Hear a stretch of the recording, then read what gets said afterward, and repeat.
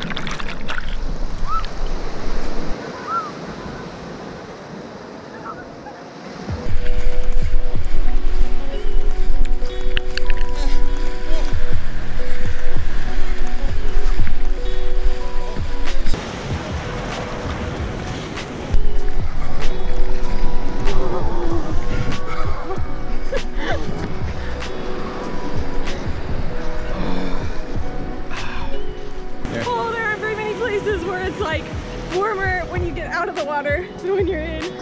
Holy crap. You feel pretty good now, don't you? Yeah, it's a lot warmer out here, and it's like mid-50s.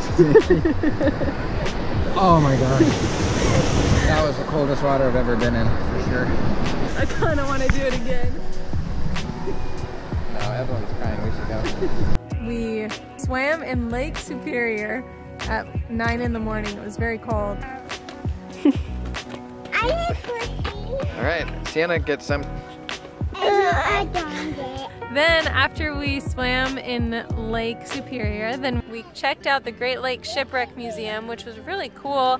If you've ever heard the song, the Edmund Fitzgerald sank about 17 miles north of Whitefish Point. So we spent a lot of time there, took a lot of pictures and video.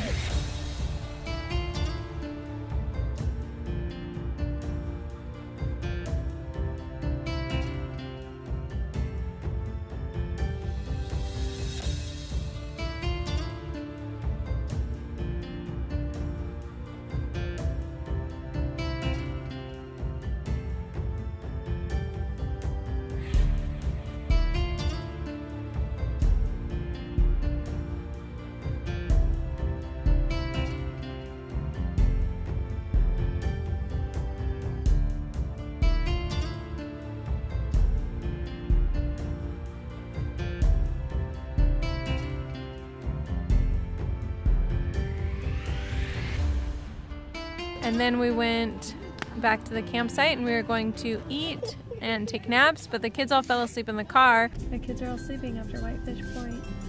Now we're just headed back to the campsite. This fire all by myself. And those tinfoil dinners. I made this thing. Let's see what it looks like.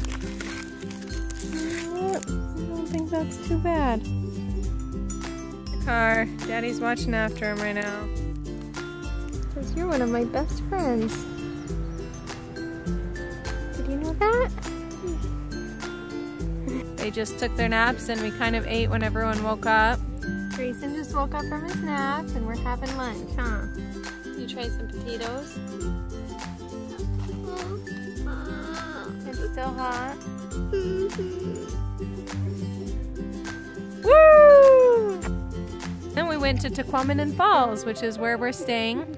There's a campsite by there. We checked out the lower falls, which were really pretty, and then we checked out the upper falls, and we made our kids walk a lot again, and they got really tired.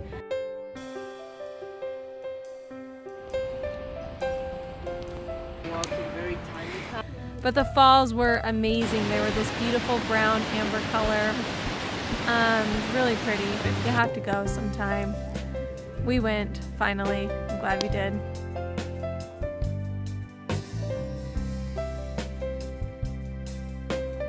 Beautiful falls. There's our family in front of the falls. And then now we're just here at the campsite again, roasting hot dogs. The kids all want to go to bed, so we're just trying to squeeze in dinner before they all go to bed, including Evelyn and Grayson and Sienna. All of our kids. I might still be tired. And then Austin will probably get a bunch of bulb exposures and time lapses, while the rest of us all try and stay warm. It's really cold here at night to me. I get cold. Like 40s, 40 degrees or so.